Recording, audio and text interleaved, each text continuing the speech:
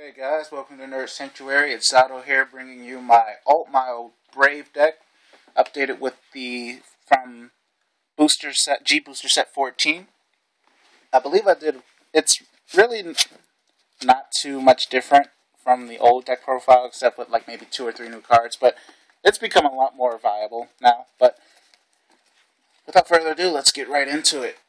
Starting with my starter, I actually run 2 of them depending on the playstyle, or what clan I'm going up against. I run Blinking Knight Milius and Knight of Discipline Electos. Starting out with the new card skill, Blinking Knight Milius.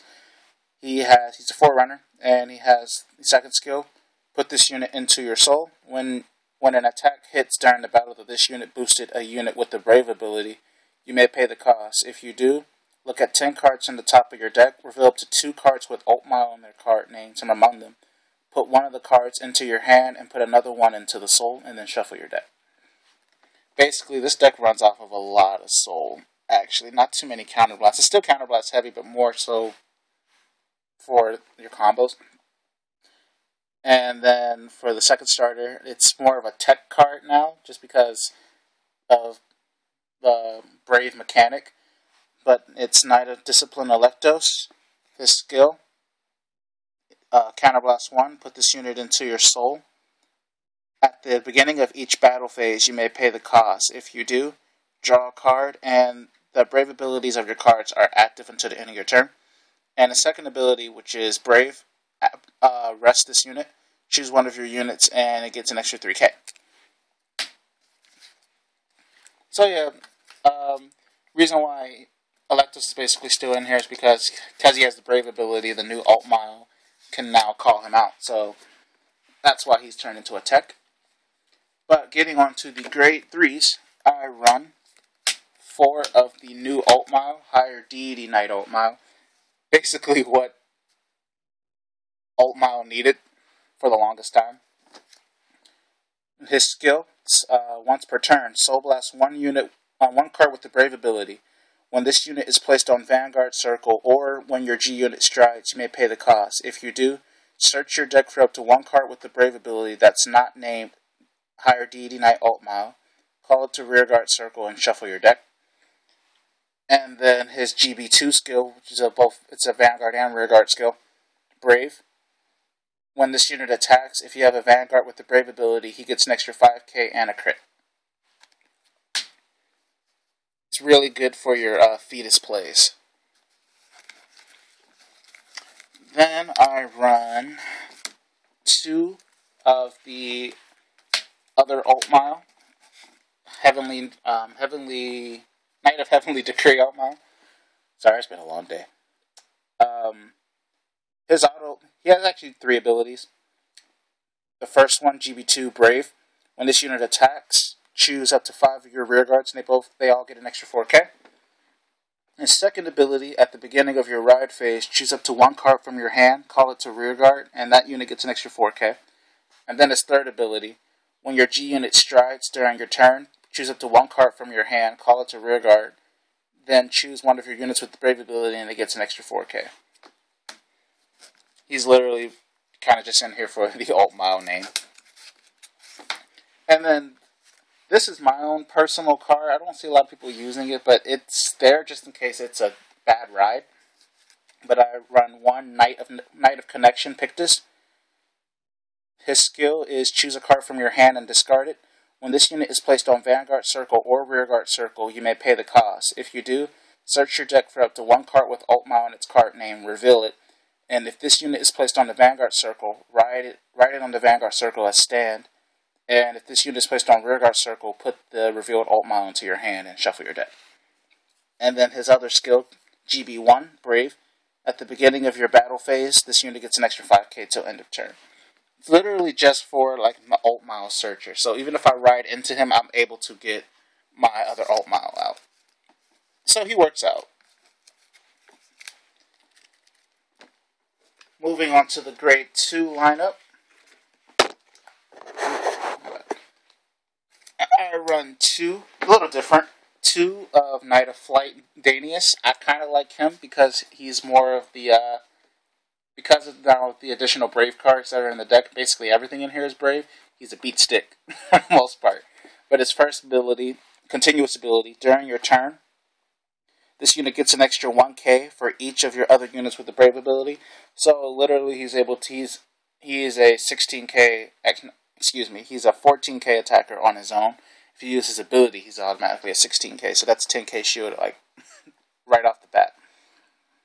And his act ability, once per turn, Brave, Counterblast 1.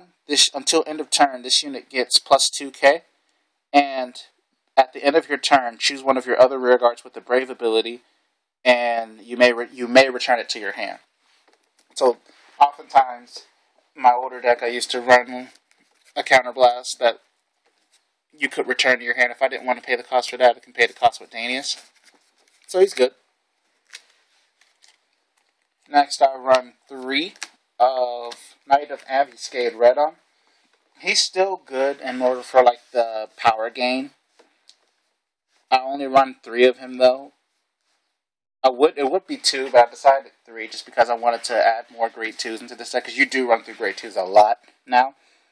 But his continuous ability, GB2 Brave, during your turn, all of your other units in your front row get an extra 3k, and that stacks. So if you have an extra Redon or 3 Redons out, which more than likely you wouldn't, but if you did, that's a permanent 9k to the front row, which is really good, actually. And then his auto ability, when this unit is placed on rearguard circle due to an effect of your card, if you have a Vanguard with Altmile in its card name, this unit gets an extra 3k until end of turn. Then if you have a face-up card in your G-zone, choose a card from your hand and you may discard it. If you do, this unit gets the boost ability until end of turn. So literally, I just kind of put him behind the Vanguard, and then if I want to get the boost ability, get the boost ability. But he's mainly just for the 3k power permanently during your turn.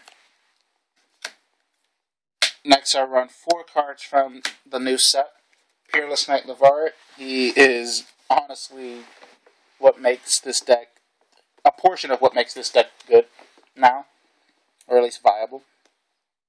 One, he's a 10k base, but mainly for his second skill. But getting onto his skills, he has continuous ability. If you do not have a Vanguard with the Brave ability, he can't attack, which, of course, everything in here is Brave, so that shouldn't matter.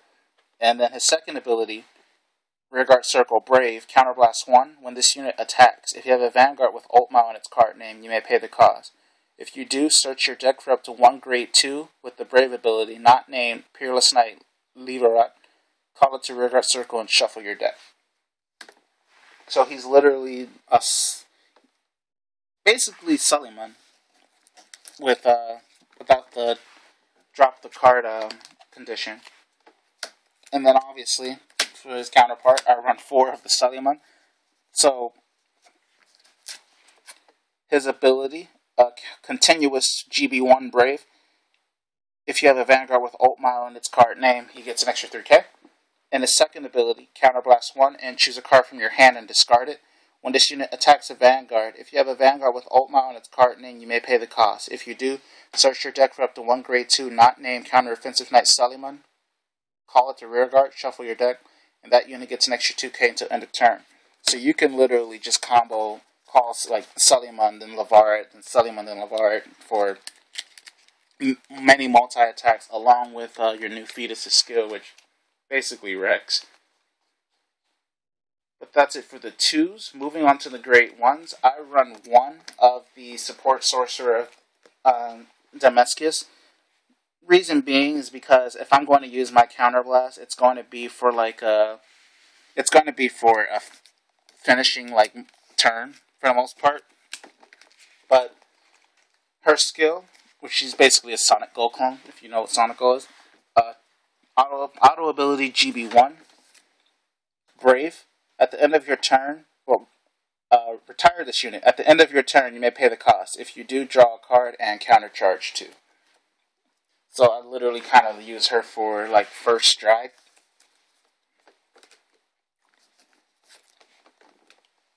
Moving on to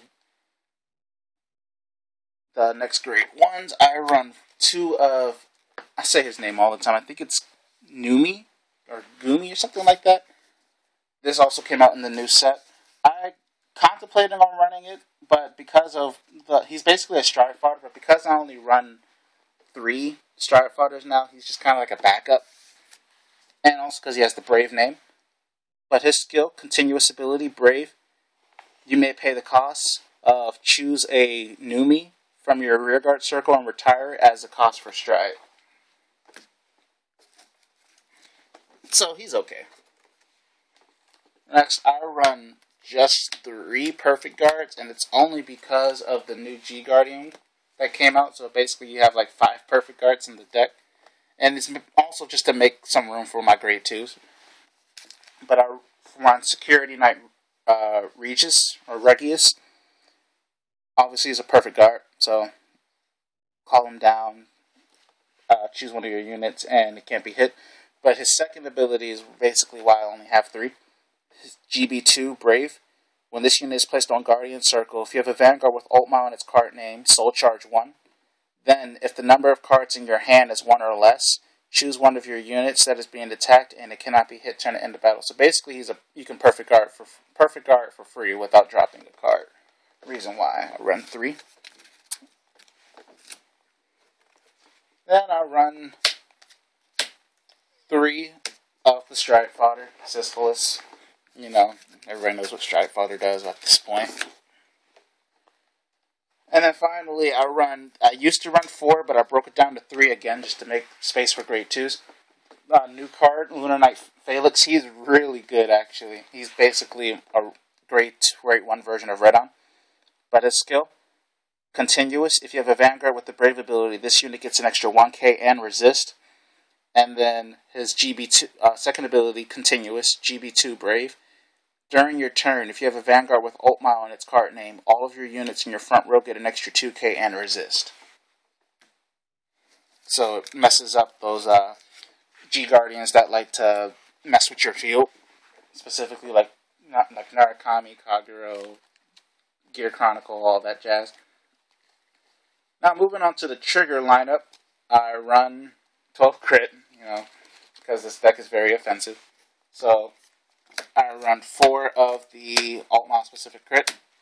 Bring Your Dreams Bellinus.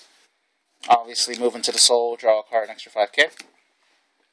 Then I run 4 of the new card from the set, Knight of Vibrancy Lighterus. Mainly because for the Brave name, but also for like the power, just in case you really need it. She comes in clutch, and because the deck uses a lot of soul, that's why I kind of use her too. She has the activated ability, Brave. When put this unit into your soul, choose one of your units with the Brave ability, and it gets an extra 5k. So it's good in its own right.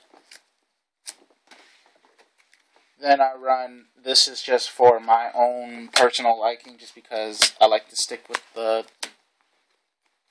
Arabian Night looking cards.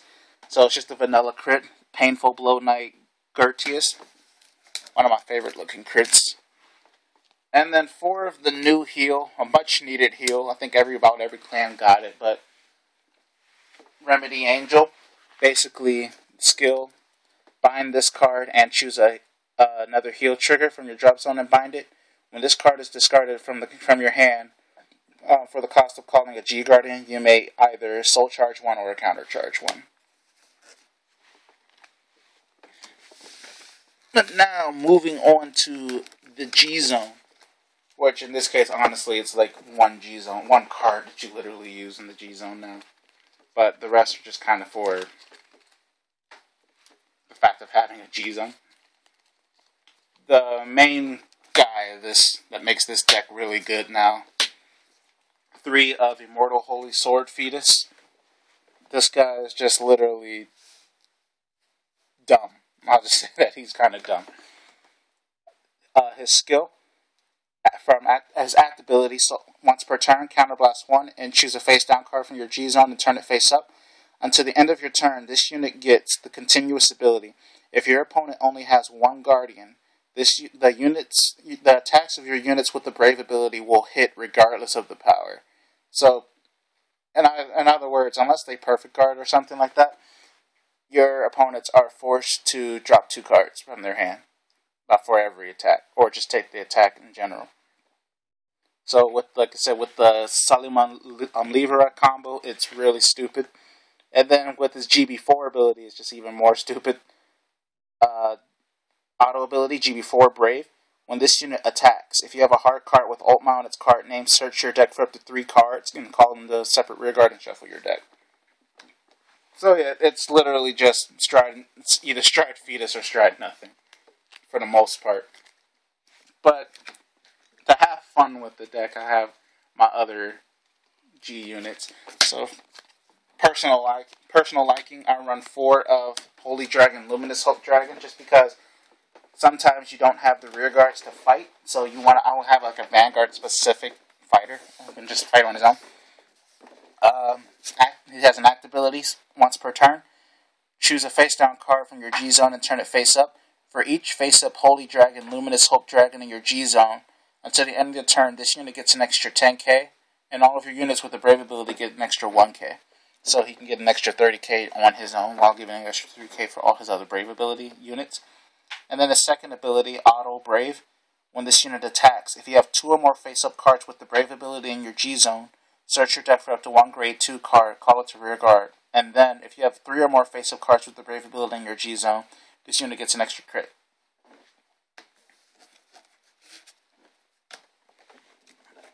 And I run 2 of the normal fetus, honestly, just because the fact that you can retire. In case you really need, like, if there's a really annoying card you need to get rid of, fetus can at least take care of it, the old fetus. His skill, act ability, Soul Blast, once per turn. Choose a face down card from your G zone, and choose a card from your hand and discard it.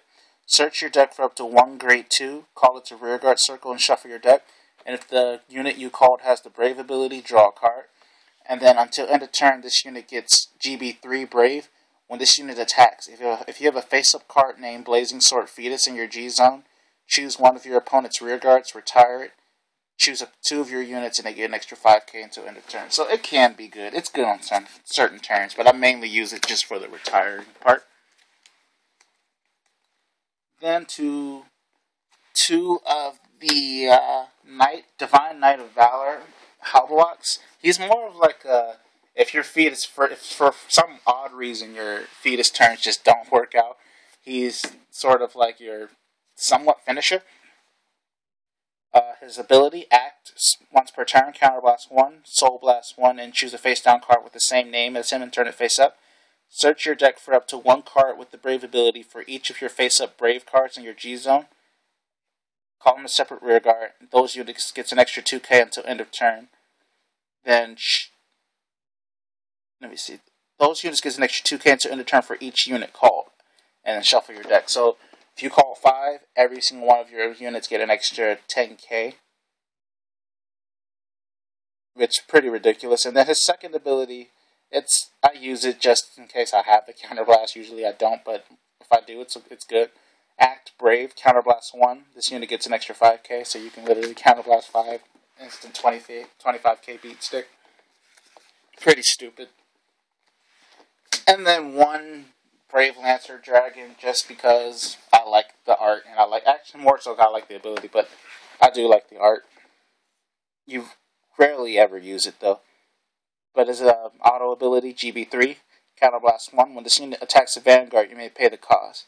If you do, search your deck for up to 3 cards with the Brave ability, call them to separate rearguard circle, and shuffle your deck. And for each unit called, choose a card from your hand and discard it. And then the second ability, Brave. When your unit attacks, that unit gets an extra 3k until end of battle. He's also in here the majority of the cards are in here because they have the Brave name, which can really help Luminous Hope Dragon and Knight of Valor. Then moving on to the G Guardians, we got 2 of the brand new G Guardian, which is surprisingly really good when it comes down to it. Holy Dragon, Defend Whole Dragon. His skill, Auto Brave. When this unit is placed on Guardian Circle during the battle that your opponent's Vanguard attack, choose one of your units with the Brave ability, and it cannot be hit until end of turn. It's just honestly another perfect guard, in case you don't have any more perfect guards. I run 2 of him, and I run 2 of the Divine Knight of Godly Defense, Igraine. Igraine is still like a goddess, actually. Let's go with that, goddess of this G Guardian for Altmile specifically. Her ability, Continuous, GB1 Brave. This unit gets an extra 5k shield. And then her second ability, Auto, Soul Blast 1. When this unit is placed on Guardian Circle, if you have a Vanguard with Altmile in its card name, you may pay the cost. If you do, this unit gets an extra 10k shield until end of battle. So a free 20k shield, bringing it up to, 35? Free 35k shield, which is pretty good. I only need to run 2. I only needed to run 2. And that would be my Altmile Brave deck. If you guys have any more recommendations or want to keep up to date on our latest videos, just like, comment, and subscribe. And I'll see you guys next time. Peace.